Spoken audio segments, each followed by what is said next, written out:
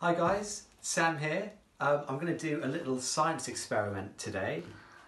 Something you can do at home as well if you want. So I'll just quickly tell you what the experiment is first of all.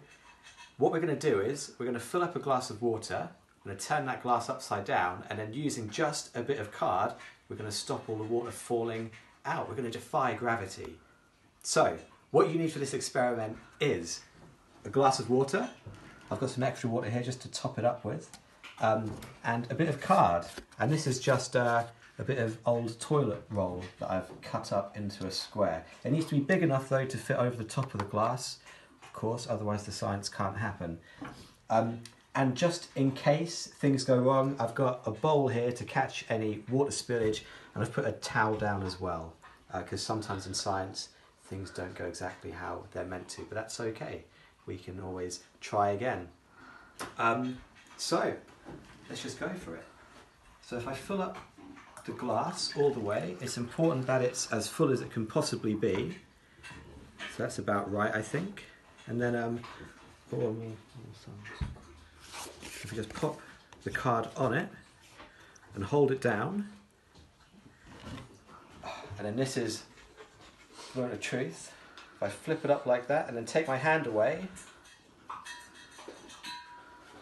the card stays and the water doesn't go anywhere. I feel like I'm tempting fate, so I'm just going to pop that there. And the reason this happens is because of air pressure.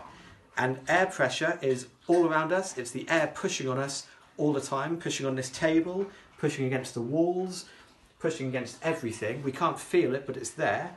And we've demonstrated the existence of air pressure because the weight of the water, which is pushing down on that bit of card, is not as great as the air pressure pushing up against the card, keeping it attached to that. If I let go now, I think the whole thing is going to go wrong. Oh no, yeah, cool.